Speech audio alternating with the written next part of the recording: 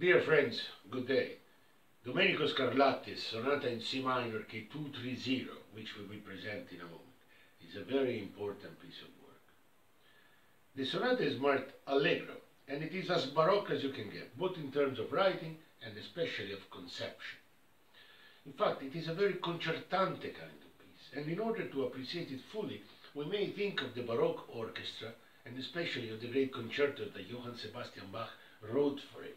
Let's take, for instance, one of the Brandenburg concertos.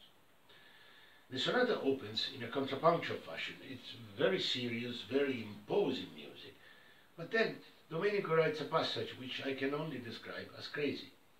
The right hand punctuates the same note time and time again, whilst the left hand plays a much faster figuration which modulates and pushes the music upwards towards the high regions of the keyboard. This, of course, creates quite an incredible amount of tension which must find some form of release.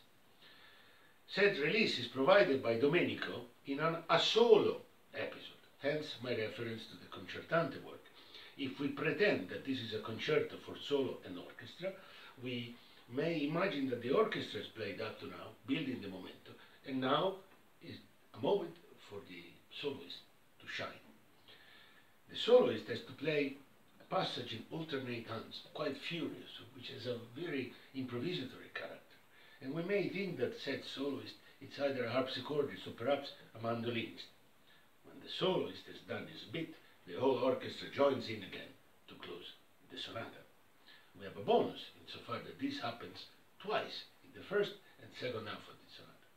The only difference, perhaps, is that in the second part of the piece, there's also a small parenthesis of lyricism. Overall, there is no doubt that this sonata is the product of a great virtuoso enjoying himself at pretending of being a little bit of everything. The orchestra, the soloist, and perhaps, who knows, even the conductor, which at Domenico's time didn't exist. Buon ascolto.